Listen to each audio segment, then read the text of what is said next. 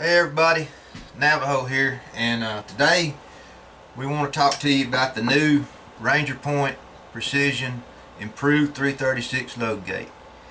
And I've got one installed here in this old 35, but I just want to show you what this thing will do for you. And it's going to get rid of that stiff, sharp edged load gate that you're dealing with. And man, this thing is just really smooth. And something that I really like about it is you just press in on it and your rounds come right out where they come in. And that's the way I always thought, and a lot of other people I'm sure agree with me. That's the way a load gate ought to be. And I've spent a lot of time over the years modifying load gates to do that. But with this product, you just order one that comes in the mail and you put it in. And that's why we're shooting this video today. We want to show you how to install one of these in a 336. And I've got, set that to the side over there, I've got my old 3030 Ackley here I'm going to use for a demonstration here, just to show you how to put one of these in. Now the first thing you want to do, naturally, make sure your gun's unloaded and push this thing all the way down here and get you a good set of flat ground screwdrivers that fit like they're supposed to. Take this lever screw out first and pull down on it straight down, and it's just going to come right out for you. And next you want to take your bolt out. And if you've got you a hammer spur on there, it makes it really easy, because you just push down on that lever, on that hammer, pull straight back on your bolt. That's going to come out for you. And next thing, you still got your ejector sitting in there in the little slot that it sits in. You want to be careful not to turn your gun over while you're doing all this. That thing will fall out on the floor. But I like to use a pair of tweezers here that I stole from my wife, and reach in there and get that little thing out and set it to the side. And now your gun's field strip. This is the way the 336 design works. And a lot of guys, including myself, we like to field strip our guns so we can clean them from the back. But now we need to go a little bit further than this. Now you want to let your hammer back down, and you got to push this little tab up. The lever would naturally hit that, but you got to push it up with your finger, pull the trigger, and let your hammer down. That's going to make it a lot easier when we get this stock off, so we can take your hammer spring and your little retainer clip off. But now you want to go for this tang screw here. And again, flat ground screwdrivers are a really good investment.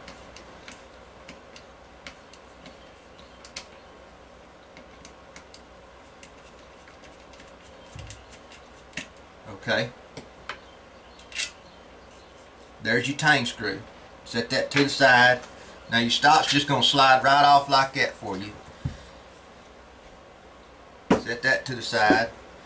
Now you want to go for this hammer spring and the little retainer in it, and you can see it sits in a little old groove there. And all you got to do, if you make sure your hammer's down, don't try this with the hammer back. Just push it to the side and it's going to come right off for you. And again, you need a good place to work, you know, well lit, and a place to put all this stuff while you're taking it off. And now what we're down to is the lower tang. We can remove the lower tang from here. Then there's 3 screws that hold it on. You got the one that the hammer pivots on. You got one in the bottom here up front, and then you got one on the off side over here. And so that's what we're going for now. We want to take them out.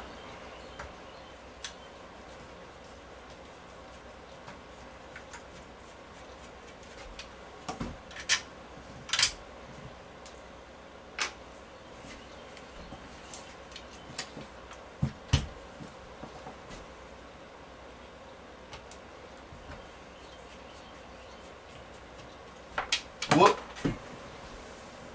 Now that'll happen.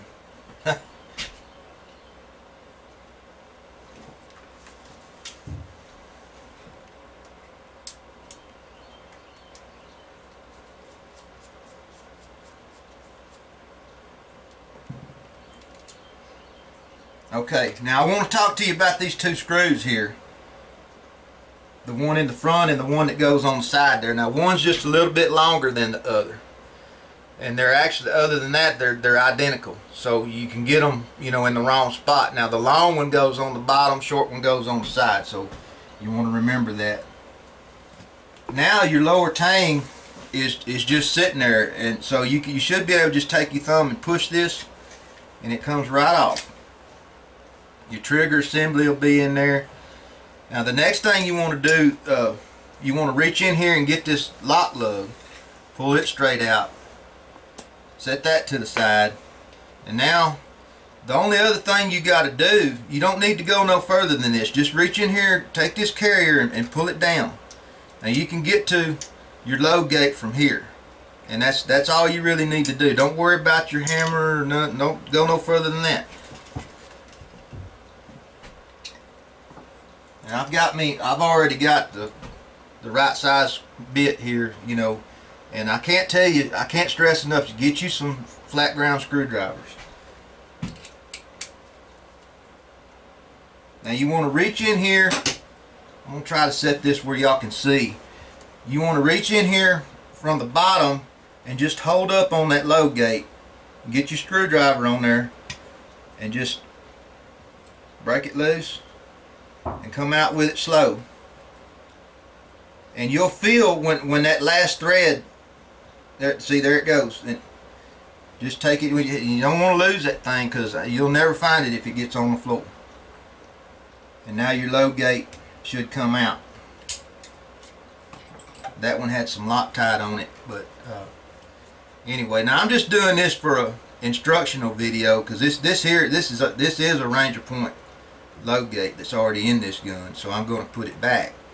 But one thing, it would be easy to put one of these in upside down, and if you look, it's got a little Ranger Point logo, and that's going to go up. So I mean, that might sound redundant to some of you guys, but if you ain't paying attention, you could put one in upside down. So you just want to reach in with it, and you can look through your screw hole. You can tell when everything's lined up. Now, blue Loctite, that's what you want to put on here, just a drop. That's all it takes. And take your screw and just set it on there. And a lot of times you can get this thing started just with your thumb, and just go back with it there. You may have to go back and forth a time or two until everything lines up just right. Don't over tighten this thing, because you know your Loctite's going to do its job. You want to take, you know, wipe off your excess, because when that stuff gets hard, it's hard to get off the receiver. Okay, install.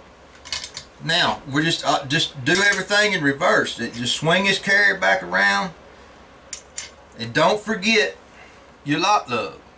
And you might want to take this opportunity, you know, to give your gun a good cleaning, and oil everything. I like to put a little bit of oil on my lock lug when I go back. And you can't, this only goes one way, so you know you can't put it in upside down or backwards or whatever. It'll only fit in there one way, and it just slides, you know, right in. Now you want to go back with your lower tang, and this is the only thing about this that's you know, kind of a little bit tricky, because this rear screw here, everything rides on it, you know, your hammer, and then it also goes through, you know, your lower tang. So it's a little bit of a trick to line that up. And what you got to do is you got to get this trigger, you got to press this little old safety button and get that trigger lined up.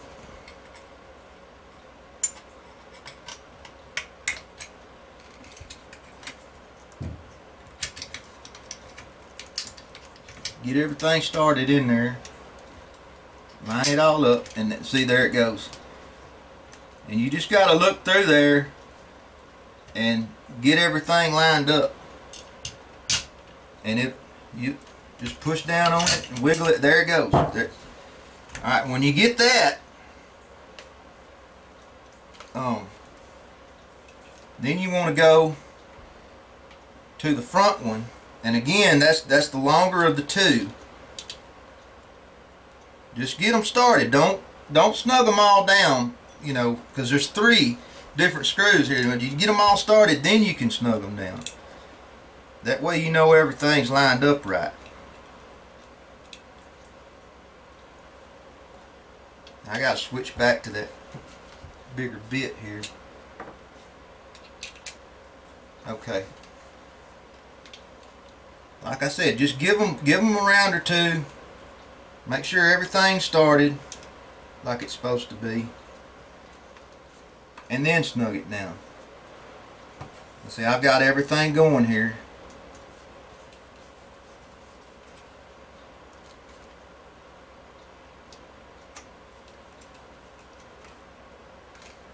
I can go ahead and snug it all down.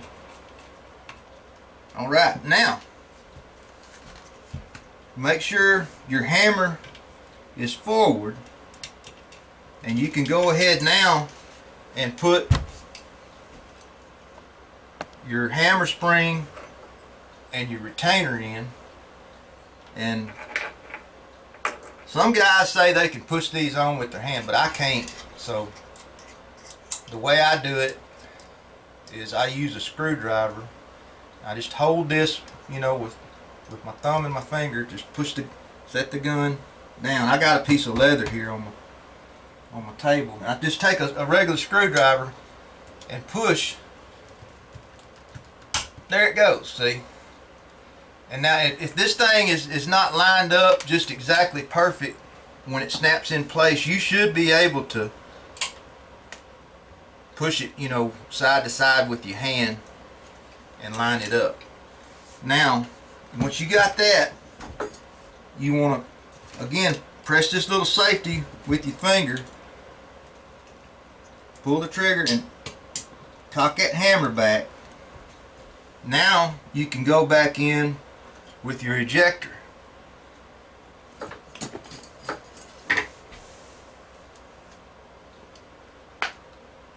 And remember, it has a little old round dowel that rides in this hole on the receiver, right between these peep sight holes, and it's got a machine groove in there that it sits in. And once you've got that thing in, reach in there and hold it with your finger, and then go. You should be able to put your bolt back in.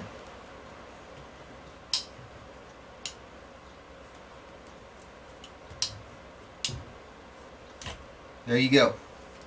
Now a lot of times what will happen is your lock lug, when you put it in, it'll go all the way up, and it'll prevent you from getting your bolt in. I've had guys, I've seen it on Marlin owners. The guys will come on there wanting to know why they can't get their bolt back in, and that'll be the problem. Now if that happens, just turn your gun up and give her a bump on the bottom there, and that'll let that lock lug go back down. But we didn't have that problem this time, but some of you guys out there might. Now what I like to do, when I get this bolt back in, I run it in until it's about level with the little cutout for the load gate. And if you do that, you should be able to take your lever and just go straight in like that, and everything you won't have to fumble around with it and everything. Now I like to put a little bit of oil right there in that hole, because that's your pivot for your lever.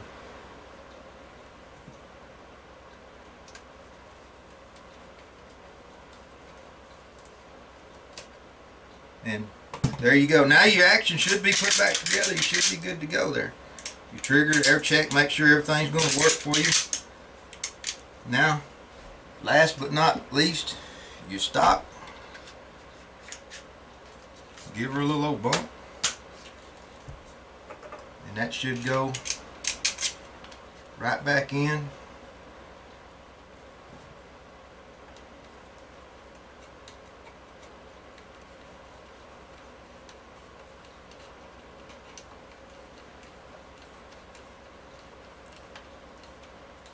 And there you go. Now you might want to go back over everything and make sure everything's snug down like you want it to be.